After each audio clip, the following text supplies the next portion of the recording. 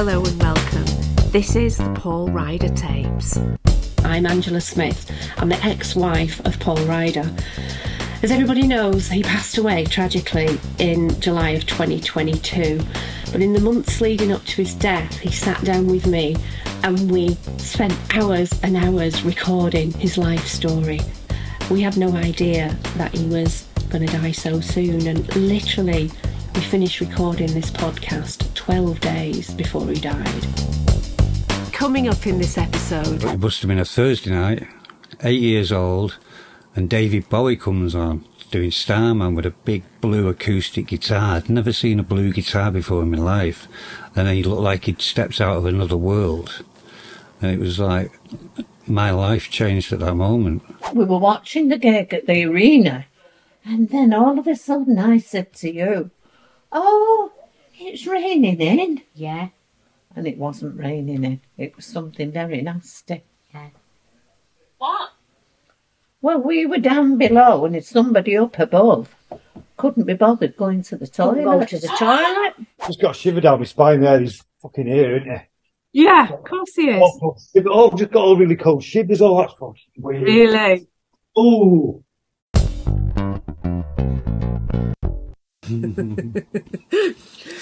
Right, go on, start. Getting grilled off my ex-wife for a podcast. Okay, are we ready? Are we recording already? Okay. Do we need a disclaimer at the beginning? We don't, do we? Are we going to be talking about, are we going to be using naughty words and talking about sex? Because if so, we have to do a disclaimer. Should we just do one anyway, just in case? Do one because I'm a swearer. All right, so warning, this podcast may involve some naughty words and maybe some talk about drugs, maybe some graphic talk about drug use, and maybe a bit of sex, actually. Let's be honest. I mean, come on, you've not led exactly a monk-style life, have you? So, okay, warning, this podcast might not be suitable for everybody. And I find, actually, when we do announcements like that at the beginning, it means more people want to listen anyway. Oh, that sounds good. But okay. I'm definitely a swearer, so I'm glad you've done a disclaimer. All right, brilliant. So, welcome to the Paul Ryder podcast. Hi. No, I wasn't saying welcome to you. I was saying welcome to the listeners. Oh, welcome, listeners. So, this is the Paul Ryder podcast with Paul Ryder, who is the bass player of the Happy Mondays. I said that wrong because it's not the Happy Mondays, is it? It's just Happy Mondays. It's just Happy Mondays. Yes. And me, Angela Smith, who's actually the ex-wife of said Paul Ryder, bass player of the Happy Mondays.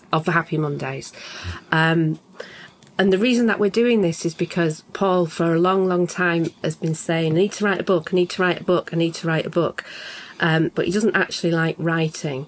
So I suggested that instead of him actually writing a book, he could talk a book in a podcast. Mm-hmm. And he said, yeah, but you'll have to ask me questions. I was like, right, well, I can do that. So that's why we're here. Mm-hmm. So what is it that makes you feel like you need to write a book?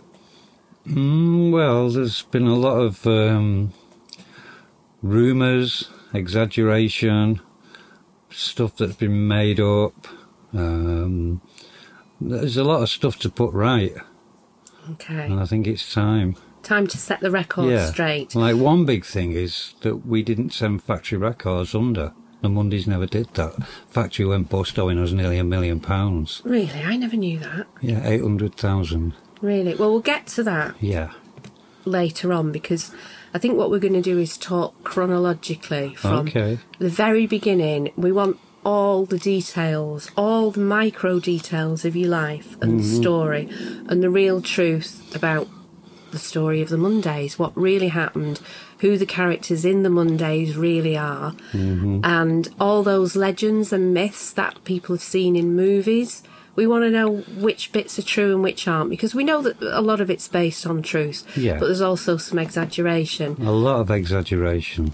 So this is really where you're going to get the real truth about the story of the Happy Mondays. Yeah, if you want to know the truth, keep listening. We're going to be talking about some sensitive topics. We're going to be talking about drug addiction. Mm-hmm. Paul's been very vocal about his struggle with addiction, and I have been at the sharp end of that. So Oh, yes, you was. I know. Have I made amends for that yet? I don't think you've fully made it. Do you think you ever can? So we're going to be talking about drug addiction. We're going to be talking about all the various ways and things you did to try and combat your drug addiction. Mm-hmm. We're going to be talking about infidelity. Oh. This is revenge time for me, isn't it? We're going to be talking about children. We're going to be talking about our son who had cancer and had an extraordinary journey with that.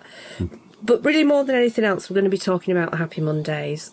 And You did it again, you said that. I know, I'm sorry. It's a really hard word. It's a hard name to not put a "the" in front of, isn't it? Yeah. I've always thought that. Yeah. You can say that if you want, I don't mind. Okay.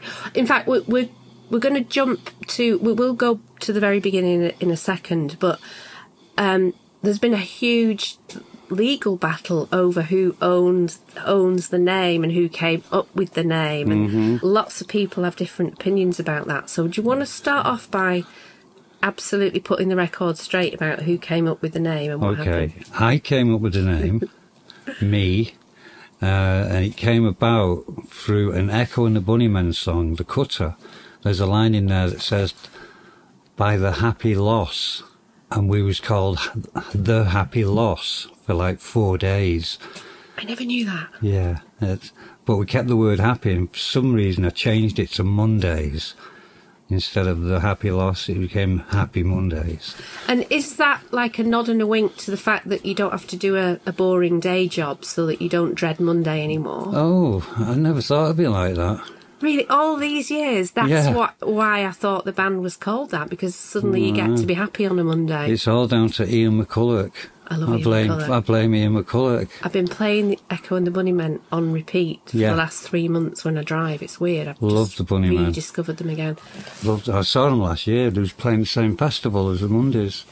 Yeah. And it was great. I stood at the side of the stage and watched the Bunnymen. Nice. Incredible. Yeah, Ian McCulloch's still got it. Yeah, hasn't Gaz he? said to him, "Best band in the world," and McCulloch turned around and said, "I know." Did he? Oh, Yeah. that's cool. That's cool. All right, so let's go right back to the very beginning. There've been lots of things written about you growing up homeless in Wythenshawe and various things. So you were born in 64. Okay, you were born in 64. Mine's in Salford. Okay, what kind of house did you grow up in? It was... there was houses that was built, made into an estate for the Salford slum clearance. When it was clearing all the slums of Salford and putting people in council houses that was just freshly been built in the late 50s. So it was a council estate, and everybody had come from Salford, at the middle of Salford, to a place called Little Hulton, where it used to be farmland, and they built all these huge estates for the Salford overspill. And my grandparents got a house there, and I was born in that house on Coniston Avenue. You were actually born at home? Yeah. Was that like a planned... Because that was pretty radical in those days to be born at home. Well, my mum had Shaun at home as well, same house. We were both born in the same house. Why did she decide to have you at home? I've no idea, I don't know. We need to ask her, don't we? We need to ask her, yeah. We'll make sure that's the first question. Well, in those days, they didn't let fathers at the birth. And Derek wanted to be there with both of them. And I absolutely horrified my mother. "No, I'm not having that," she said, "unless you come to my house and have them." So we had our own house near Bolton. My mum lived in Little Hulton at the time before she moved here. And so nearly 3 weeks before they were both born, we went and stayed at my mother's so Derek could be at the birth of both of them. That's pretty radical, though, for the 60s, isn't it? Yeah. Like, everyone else had babies in hospitals in those days. Yeah, you had to go into hospital, but I suppose it was pretty kind of radical. Yeah. So you were living with your parents and your grandparents when you were born? Yes. Oh, I didn't know that. See, Yeah. I'm learning things too. I really didn't know that. Right. Yeah, all on Coniston Avenue in a little 3-bedroom house. And was it a nice house? It was a lovely house, yeah. It was brand new. They'd just been built. They'd come out of the slums of Salford into this brand new house with a garden at the front and a garden at the back. And it was... and it had running hot water with a bathroom. Wow. What's your earliest memory? I have an early memory of lying on the couch with my dad, and I must have been 5 years old, and we was watching Batman and Robin. We was watching Batman, and after Batman had finished, it was the news, and the news played Penny Lane by the Beatles and shown a video, and I remember that. Wow. I remember seeing Penny Lane and Batman on the same night. Tell us a bit about your parents. Yeah. Back in those days. Back in those days, my mum always worked as a infant school teacher for 5-year-olds. She had when he first got to school at the age of 4, 5. She had the class for the newcomers. Right. And she went through a whole career doing that. So all through the days, the Mondays, all through you growing up, your mum was working? She was working, yeah. Okay. And what about your dad? My dad, my grandfather got him a job on the papers, newspapers. I think it was the Daily Express, which was in Ancoats in Manchester. So my dad was working there when I was born. Right. Yeah. And then he went on to work at the post office, is that right? Then he went, he had a couple of other jobs in between, working at a print works, doing printing ink for the newspapers. But he eventually ended up at the post office when I was about 8, 9, something like that. And he was there until the day we said to him, "Pack your job in, Dan, come with us." Yeah.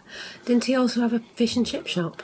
Don't mention the chip shop. Anything that could go wrong did go wrong. The first day in, Derek pulled the cash drawer out and broke his foot.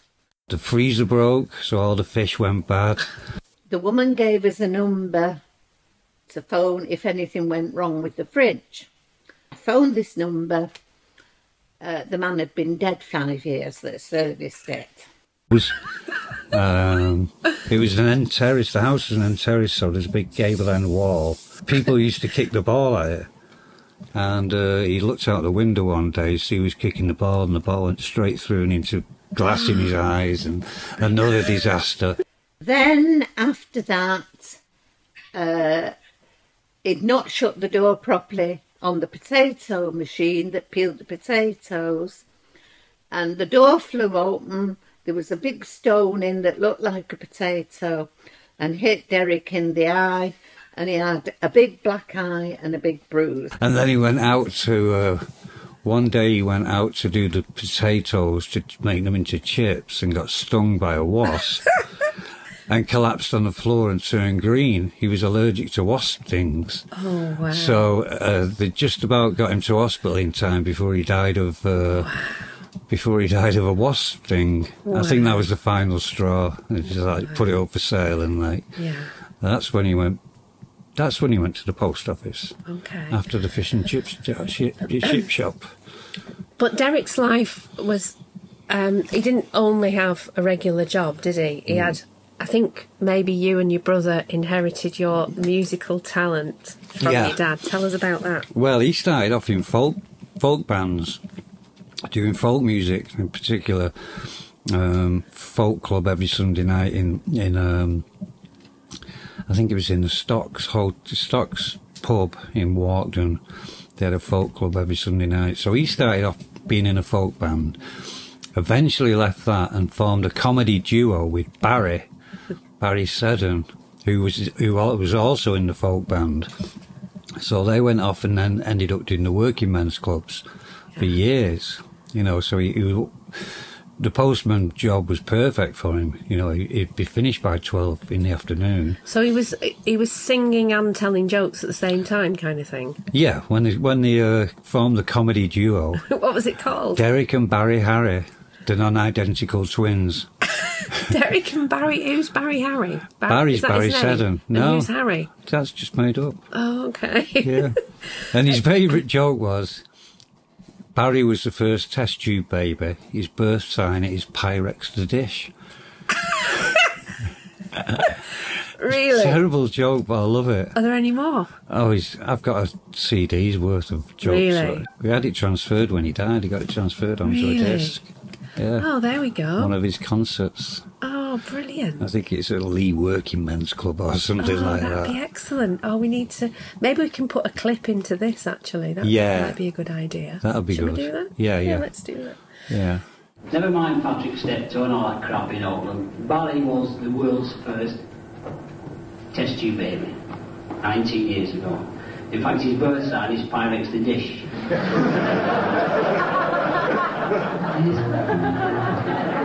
When the Mondays was taking off, my dad had to decide what he wanted to do, whether he was going to stick with Barry and do the working men's clubs, or whether he was going to come with his two boys. And he came with us and went on the journey with us.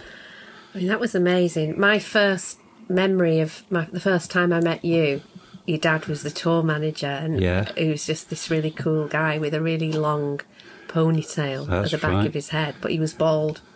Bald on top, yeah. Yeah, and he was only about 5'1", wasn't he? Yeah. Yeah. Not a terribly big guy. Yeah. But you always got the impression that he was like totally proud and totally in his element. Oh, he was. He loved it, yeah. He loved... he did something with my speakers and my Ampeg cabs. He took the speakers out that it came with and put JBLs in there. So it sounded phenomenal. He was always doing little things like that. To make us sound better. Yeah. Yeah, he was a very proud man. Yeah. Yeah. Are you gonna cry? No, I loved Degsy. He was. Yes, cool. very small but very, very strong, like Mighty Mouse.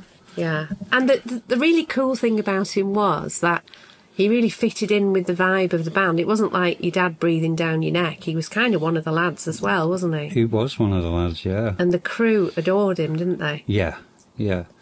Gaz Whelan says that he grew up with my dad more than he did with his dad.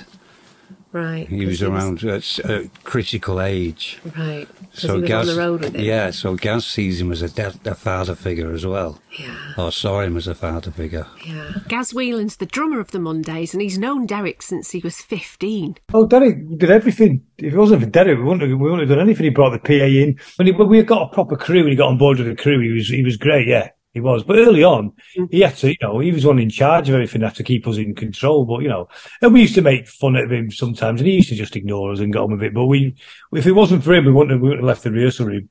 And I said, luckily, before he died, the last time I saw him, I went round and I said to him, I just said, thanks, without you, we wouldn't have got anywhere.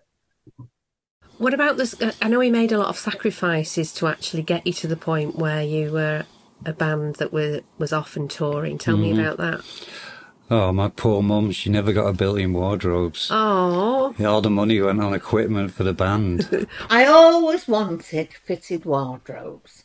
And every time we'd save the money up for fitted wardrobes, Derek would buy some other equipment for them. And I had to wait till 4 years ago when I moved here to get me fitted wardrobes, and they were already in the bungalow. But I got them eventually, but then fitted wardrobes have gone out of fashion, haven't they?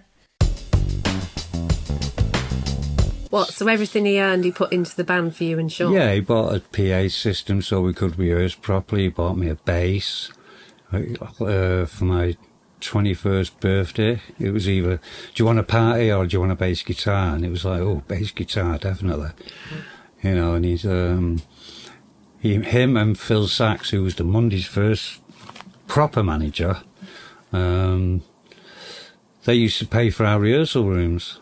Wow. Yeah, every week it would be, one week my dad would pay, next week Phil would pay, which was great because we moved from rehearsing in a school in Swinton into a proper rehearsal room, where we could go and hang out all day. We'll be right back, continuing the conversation after these quick few messages from our sponsors. From the same company that brought you this series, there are 3 new podcasts that we strongly recommend.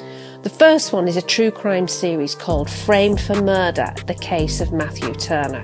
It's a really harrowing and quite intriguing true crime series about a guy who's now 32 years old, and he spent the last 14 years in prison for a crime that all the evidence suggests he did not commit. The series, available as a podcast or on video, follows his legal team as they reinvestigate the case and fight for his exoneration in real time.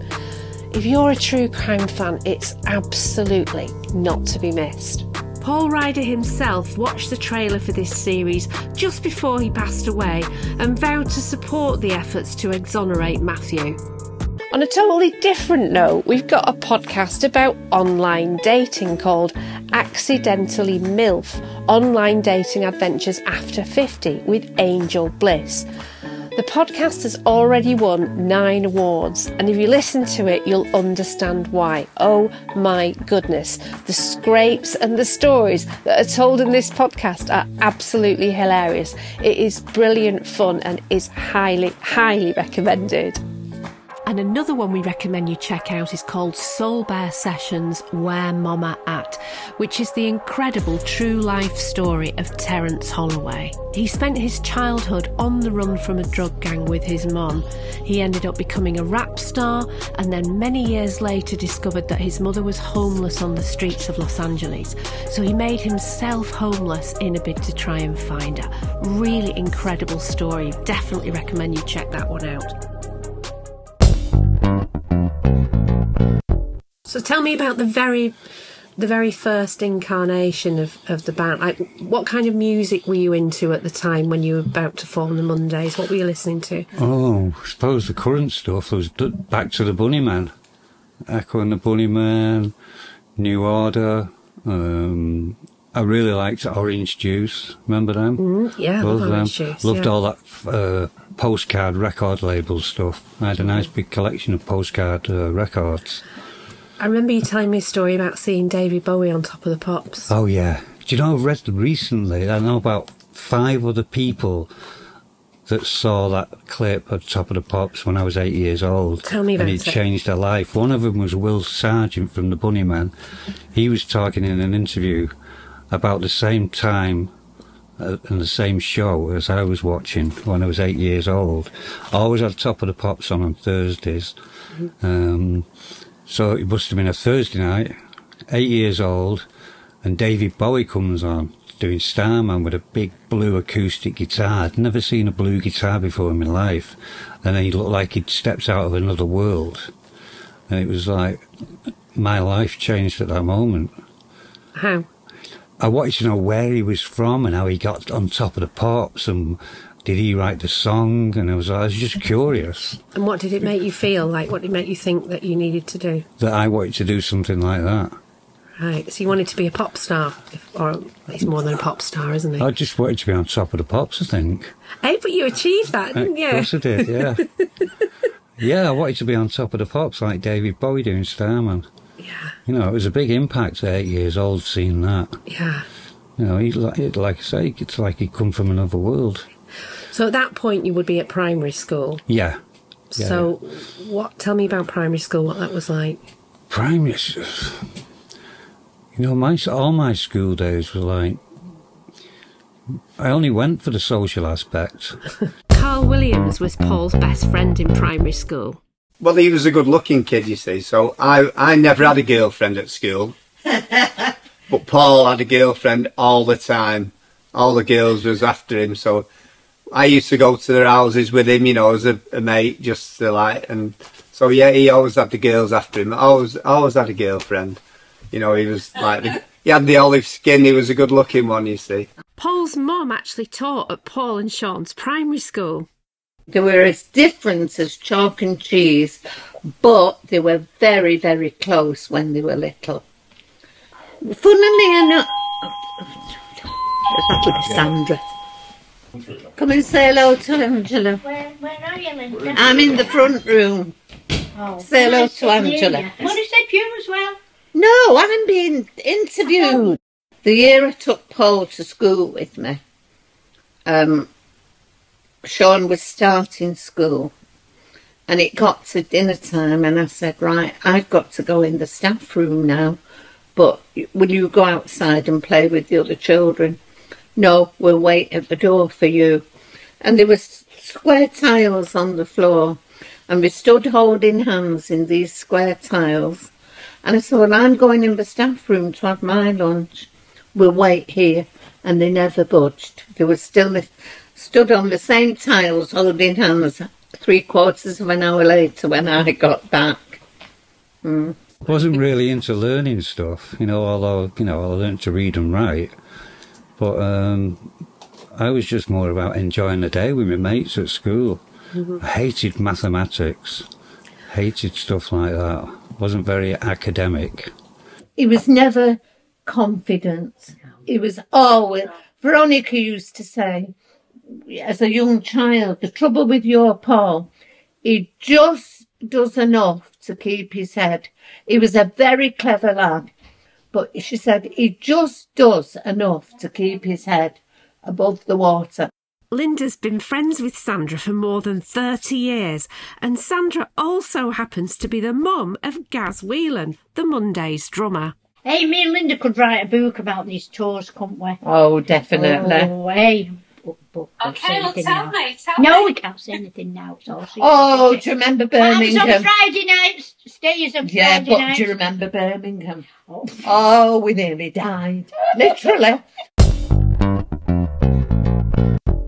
No, but I always said to you that you're very bright and very intelligent, but you've just not had a great education. That's my take on you. Like, you've got the basics in, like you've got that basic intelligence and sense of humour, but you obviously didn't really. You didn't go to school though from being about 14, did you? No, I had a job. So when I was 13, that's when I started wagging school. Wagging school is like skipping school. And it was one afternoon, 3 of us, I think it was Paddy Newman and Patrick O'Reilly and me, went to Manchester on a bus instead of going to school. And I went round all the shops, clothes shops, asking if they had Saturday jobs. And I got one in this really good clothes shop, round the corner from the shop that I really wanted to work in, because that had all the cool, real cool stuff in, called Gans Gear. And I got a job round the corner from that. So at 13, I had this Saturday job. By the time I was 14, I wasn't going into school much. I was going working. Did your mum know? No, nobody knew. Really? Yeah. Did she not wonder where you were getting all your money from? No, and the clothes. I was on a scam with the clothes. It was quite easy to hide stuff round the back of the shop and go back for it after the shop had closed. Oh. And I was selling, and when I did go in school, I had a big bag of clothes to sell. Oh, wow. So, you're admitting to a criminal offence there, you do realise that? I think it's way past. Is it the stuff of urban legend? Urban legend, yeah. None of this is true. Yeah, instead of going to school, I was going to work. Yeah. We were in this hotel, and we could see the arena over there, and we were here. And there was this great big hedge, and we were going to have to walk all the way round. Yeah. So we decided we'd climb this hedge. Well, you know, we can't do anything. I mean, we're going back a long time, but we weren't very athletic then. No, but we were a lot more agile. Oh, yeah. So we're climbing the hedge, and we got on top with our legs over each side. I was the best salesman on Saturday. I won every week. Every week I got the best salesman. And what was the trick? The trick was not to pester them, just to give them space. Really? Yeah. And did you flatter them and tell them things looked good even if they didn't? Oh, yeah. You would? Yeah, of course I would. Well, even if it didn't look nice, you would say, oh, that looks really great on you. I would say it looks great. Really? Yeah, that's how I got sales. But the trick is not to go up and say, can I help you, can I help you, can I help you, can I get you this, get it? Just say, I'm here if you need any help, and give them space, and they'll always come. I believe you didn't ever really come home with much money, though, is that right? No, I usually spent it on clothes. Yeah. I got paid in one hand and gave it back in the other hand. And then took loads of clothes home. But I did get lots of clothes. Yeah. When we realised if we'd have dropped, we'd have been right inside a dam. It was a massive, big lake. We were stupid, being clever, taking a shortcut. Yeah. So we had to get our leg over quick and get back down. Oh, you did, definitely. Yeah, and get back down and walk round. I've been doing this nearly 40 years. Wow. About 38 years. And you're at the same high school as Shaun? Yeah. Yes, he was 3 years above me at school. So when I was a little first year, he was already a big third year. Right. You know, and when you're young like that, there's a big age difference. Right. How was it growing up until the point you were at high school? What was your relationship with him like? With up Shaun? Until age 11, yeah.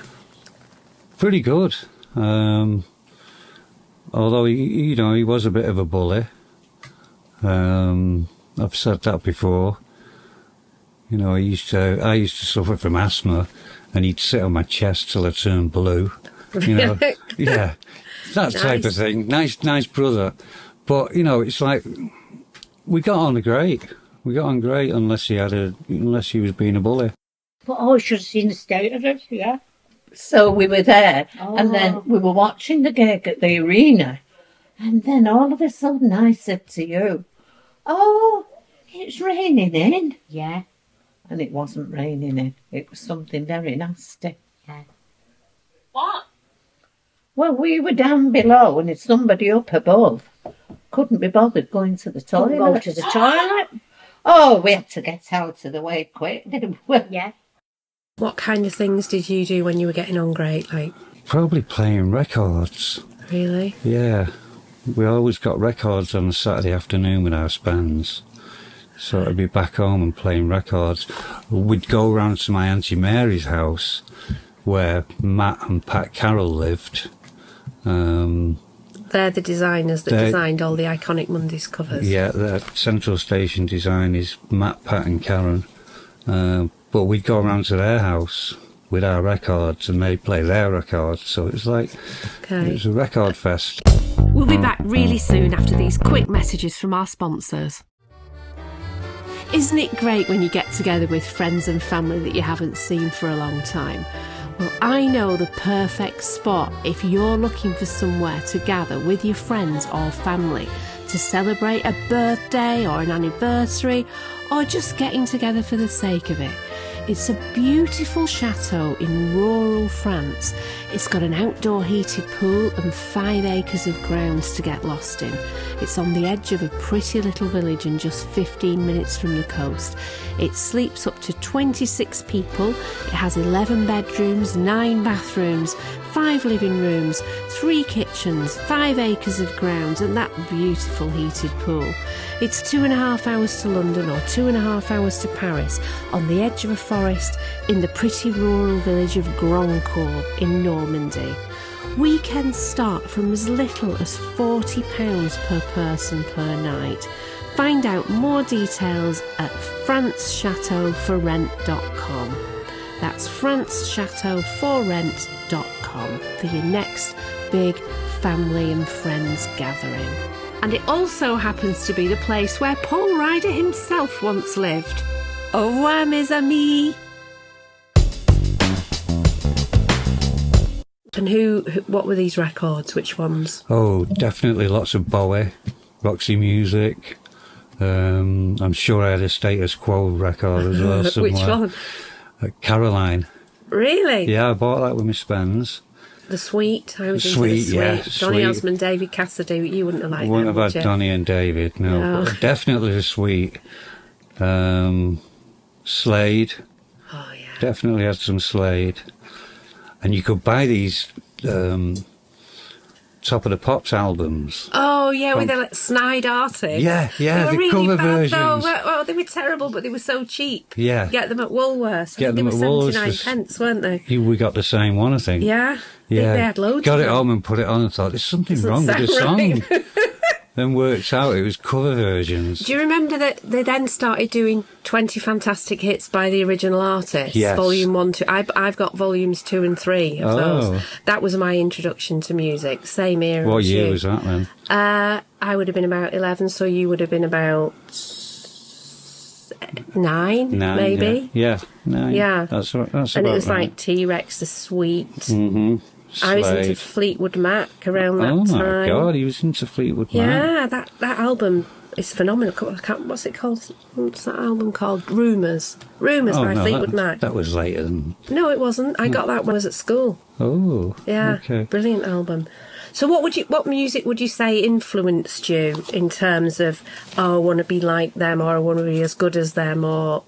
What about you? You've not mentioned funk. Funk came a bit later. Disco as well. It was the whole disco era. Disco and punk and good funk came around at the same time of probably 76. Yeah, definitely 76, especially in New York where the punk scene was kind of born at the same time as disco. Mm-hmm. You know, people was either you're a punk or you're into disco. One or the other, but I was into both. I was into music no matter what it was. In the house that we lived in then, it had warm air, central heating. And there was like ducts in the wall with vents. And the two of them, whenever they didn't want me and Derek to listen to what they were saying, they'd give each other the nod and go upstairs. But what they didn't realise, when they were talking, it acted as a tannoy, and we could hear it coming out of the heating vents, every word that they said. Well, this particular day, Paul came in with something under his arm, and Shaun said, "What's he got?" I said, "I don't know." Anyway, we soon found out he'd bought, because in his bedroom, Derek had built this unit for him, and he had his hi-fi and his stereo and his speakers and his woofers and tweeters or whatever you called them, all set up. What about Motown as well? Motown, yeah. That goes back to going back round to my Auntie Mary's, and they had a collection of Motown singles. Marvin Gaye. Oh yeah, Temptations. Yeah. Marvin Gaye. You said that the very first time I interviewed you. You said you were into the Temptations. That was in 1991. And you also said that you listened to Lionel Richie on Radio 1. Do you remember When a Child is Born? No, remember not that? Ryan, not Lionel. It was. All these years I've thought that was Lionel Richie. Google it. All right, hang on. What's his name? Let's see if I can beat Google. Johnny Mathis. I'm going to admit I actually bought When a Child is Born. Nice song. It's a good song. It It's a stood really the test nice of song. time every Christmas. Yeah. So this particular day had not been upstairs long when we heard this music, and we heard "A Child is Born," and it was Johnny Mathis. He'd bought the record because he liked him, but he didn't want us to laugh at him, and he was singing along with Johnny Mathis. But what he didn't realise, it was booming out of the central heating system. So, tell me about high school. You were in 2 years below Shaun, so was it kind of uncool for him to hang out with you because you were too young? Yeah, by the time I got to secondary school, Shaun had gone into the other half of the school, so we were separated. We didn't see each other at playgrounds or dinner because he was older, so I didn't really see much of him at school. I did get quite a few times off teachers, "Oh, so you're Shaun Ryder's brother, are you?" He kind of made a name for himself as being the class clown. He was very funny. Yeah. He was a very funny class clown. And what did people expect from you as a result of that? Probably to be as boisterous as him, but I'm very quiet compared to Shaun. Yeah, I mean, you're two completely different personalities, aren't you? Just tell us Yeah. a bit more about the differences between the two of you. He's very outspoken. He's very narcissistic. It's all about Shaun, Shaun, Shaun. And I think people thought I was going to be much more like that at school, you know, but they soon discovered I was the quiet one. Yeah. Yeah. So, did you share the same friend group outside of school? Only cousins. We'd always go around to cousins at the same time, but he had his friends, I had my friends. You know. And the two didn't mix? No, because when you're that age, that 3-year age gap is massive. It wasn't 3 years, it's 19 months. 19 months between you. 2 It's only years. a year and a half. Oh, yeah, still a big difference. But it's 2 school years, so that's pretty huge, isn't it? Yeah. So no, I had my own mates, he had his mates, and we didn't really mix. I asked Gaz Whelan, the drummer with the Mondays, what he thought about how different the brothers were. No, they are different, but they're also very similar. It's like me and Paul are very, very different, but really similar. I mean, you know, literally, I know that this sounds really cheesy and cliche, but we could almost read each other's minds. We'd finish each other's sentences, and I'd know what he was thinking. He'd know what I was thinking. We'd say things to each other and burst out laughing. So, and I know this sounds really cliche, and it sounds, you know, because he's gone now and all that, but he was like a brother to me. He was like I didn't have an older brother. I had no older sister, so he was like an older brother to me. He really was. Do you think that if there hadn't been that sibling rivalry, that the Mondays would have had many more albums and been more productive and had more output? Ooh, that's a good question. There's many number of things why we didn't. You know, we all blame each other, and we were all to blame, every one of us. I'd like to talk more about it, because it's been quite cathartic, that. I feel just got a shiver down my spine there. He's fucking here, isn't he? Yeah, of course he is. Just got all really cold shivers. Oh, that's fucking weird. Really? Oh, it's boiling in here. Okay. Honestly, that is fucking weird. Oh, it's not going either. Oh, that's not going. Oh, that's very strange. Oh, fucking hell, my heart's going now. Oh, that's very weird. You know, you get cold shivers, they last for like 5 seconds. Yeah. Oh, that's very weird, that. My heart's going now. That's fucking weird, that. That was very weird. Fucking hell, right, I'm going to go. I need a pint. All right, thanks, Gaz. Let's speak again, please, Andrew. Let's speak again. I think someone loads more anecdotes and things about it. I want to speak about him a bit more. So that's it for this episode. Please join us again next time. There's a moment in the next episode that sends a shiver down my spine every time I hear it. Just have a listen to this. He's your only brother, he's your only sibling, and you were very close when you were growing up. It must hurt you that you don't have a relationship with him now. I just don't. It helps because I don't like the person he became. Right. I don't like who he is.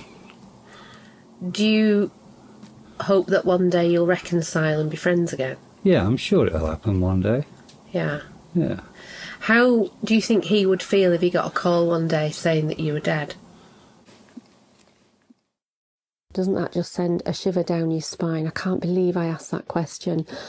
Please join us next time and you'll find out what he said. Please don't forget to like and share the podcast and spread the word about it. It's really what Paul would have wanted. Thank you so much for listening. Please go to our website, which is paulryder.tv. There you'll find links to all of our social media. Join in the discussion on Facebook, and also you can pre-order his book and buy his music. So it's like a one-stop shop for everything. And speaking of music, we're going to play you a bit of his music at the end of every episode. This is one of my favourite Big Arm tracks. It's called Sun Rays. Thanks again for listening. We will be back with loads more in the next episode. See you then. Bye. This project was brought to you by the fab team at Glistening Productions. Cameras were by Richard Venti and Phil Smethurst. Offline editing was by Phil Smethurst, Richard Hayward, Terence Holloway and Richard Venti. Online editing by Richard Hayward. Titles were by Matt Carroll from Central Station. Music, of course, by Paul Ryder and Big Arm. The associate producer was Sarah Walters, and it was produced and directed by Angela Smith. The executive producers are Angela Smith and M. Jacoby, and special thanks must go to Linda Ryder, Sandra Whelan, Gary Whelan and Carl Williams, but also, of course, to the late, great star of the show, Paul Ryder.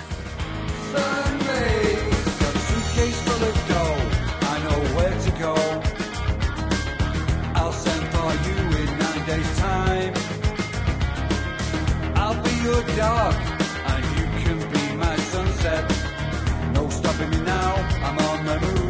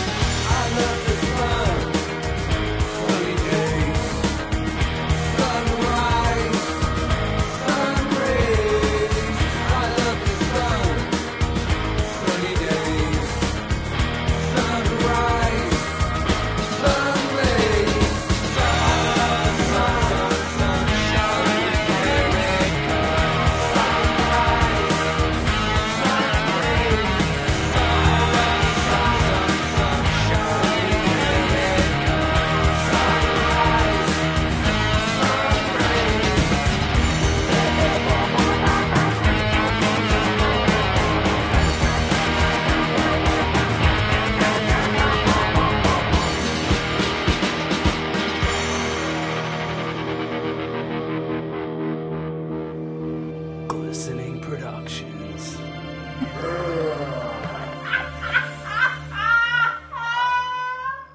Do you remember at G-Mex, though, when we were on the stage and it started moving? Oh, yeah. That was frightening. Yeah.